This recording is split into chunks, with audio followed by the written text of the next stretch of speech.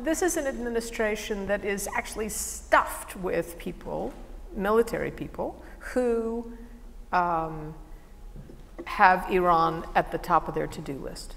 They certainly did when they came into the administration. And many of them felt Iran personally from fighting in Iraq. Certainly you can say that about the Secretary of Defense and McMaster's. Can this administration tame Iran, roll back Iran?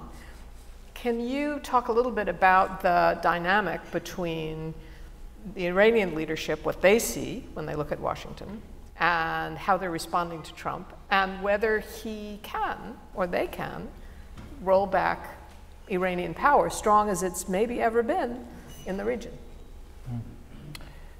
I think one of the dangers we're talking about is that we have two administrations, two sets of leaderships that now are really prone to overreaching, because the Iranians have a history of it. I mean, they have a history of it that they tested those ballistic missiles 2 weeks into the administration, because they had to start seeing the red lines. They had to see what the reaction would be, and that's dangerous. And they see this rhetoric, and they're still, in Iran, they're still in this post-revolutionary phase of.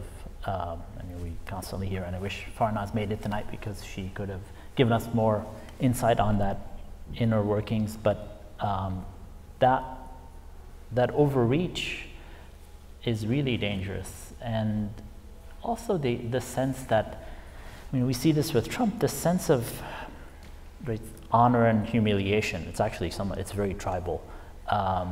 I would say, I'm not going to say it's almost Arab, because it's not entirely. It's tribal in the sense of Ibn Khaldun.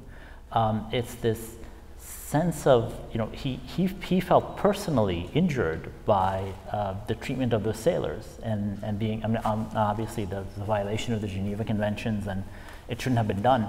But that's something that you could tell sticks in his mind, and certainly, to the military brass around him, that also has special resonance.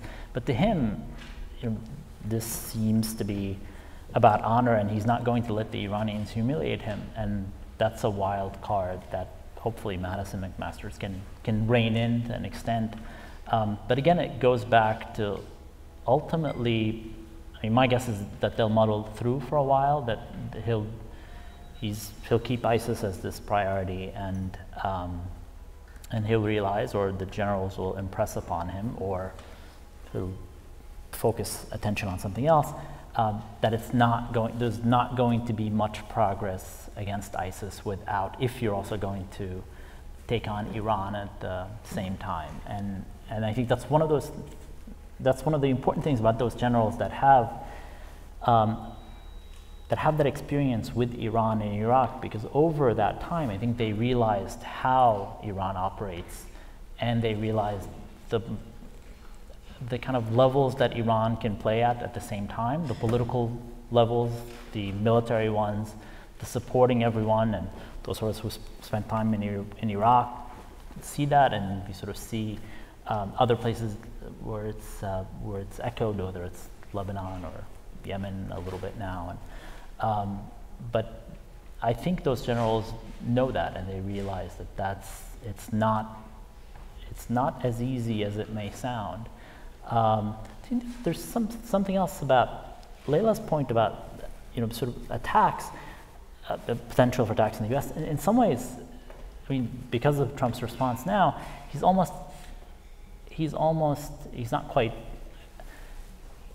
He's giving ISIS such leverage over him by this idea of, because it's guaranteed to. Any attack is guaranteed in the U.S. is guaranteed to unleash a huge reaction, and it's so incredibly tempting for them to try to do something or instigate someone.